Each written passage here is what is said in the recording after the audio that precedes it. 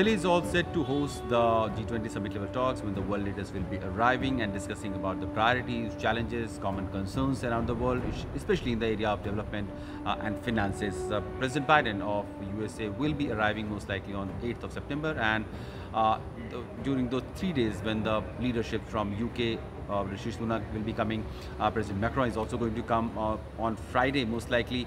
And the leaders are also going to have a bilateral with Prime Minister Modi during the course of 3 days that the event will be taking place.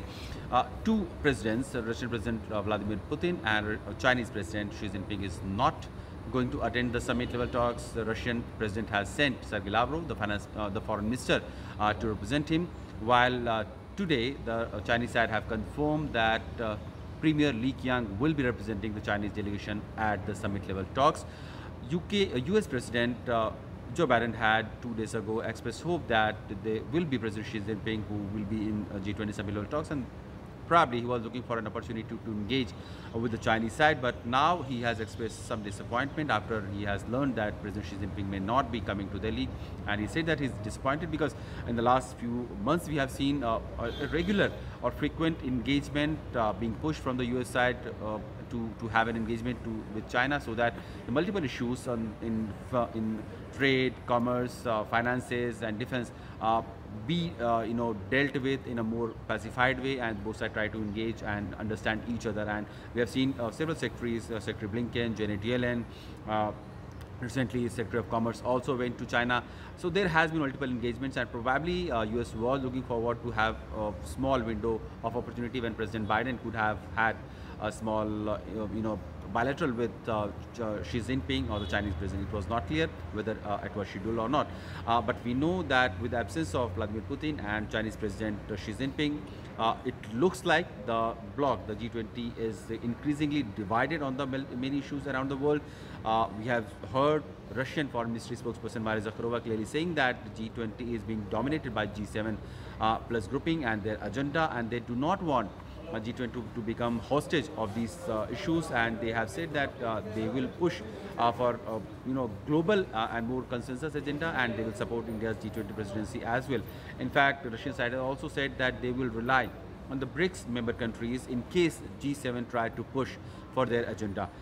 We have also seen Canadian President Justin Trudeau recently expressing disappointment that Ukrainian President Zelensky is not being invited to G20 summit level talks. India had made it very clear, long time back, that G20 will remain an agenda that will be focused on developmental issues, global issues of finances, climate change, or SDG goals, or women empowerment, or social justice, things that has been the core of G20 grouping, and it will not be given priorities to certain conflicts or the conflict that is happening in one part of the world. And so the security issues is something that G20 has ideally not been discussing, and India did not allow this to become a stage for Ukrainian issues to be discussed. While the after effects of the Russia-Ukraine conflict, like food security, energy security, that will of course remain be a part of major agenda that Indian presidency of G20 is going to discuss around.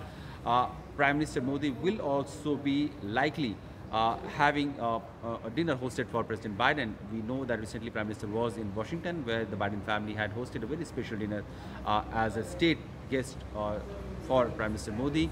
And recently Prime Minister Modi was also in France to attend the Bastille Day as the chief guest of the Bastille Day celebration. And when President Macron will be in Delhi, there could be a possibility that Prime Minister Modi will have something special or some special arrangement for him over a lunch or something. Besides, there will be several bilateral meetings with world leaders. Prime Minister is going to Jakarta on 6th and 7th, where he'll be having a meeting with Indonesian President Joko Widodo. And when the President will be arriving back in Delhi to attend G20 summit level talks, there is scheduled to have a meeting between Prime Minister Modi and the Indonesian President, because Indonesia remains the part of Troika, that is Indonesia, India and Brazil, who will be hosting the G20 summit level talks next year. Lula da Silva will be coming for to represent Brazilian side, the President of Brazil.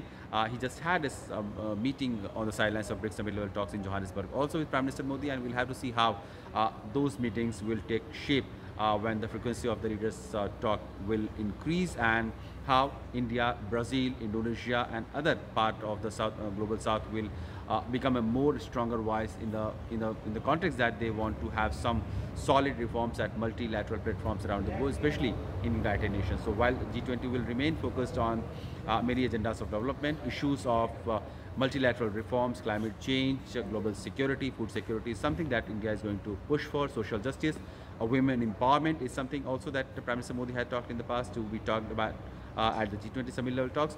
With all the leaders congregating in Delhi, the issues will be discussed, and one can only hope that there will emerge a consensus despite all the differences that the world leaders have had in the recent past, so that the overall progress, overall development of the world does not become hostage of one crisis happening in one part of the world.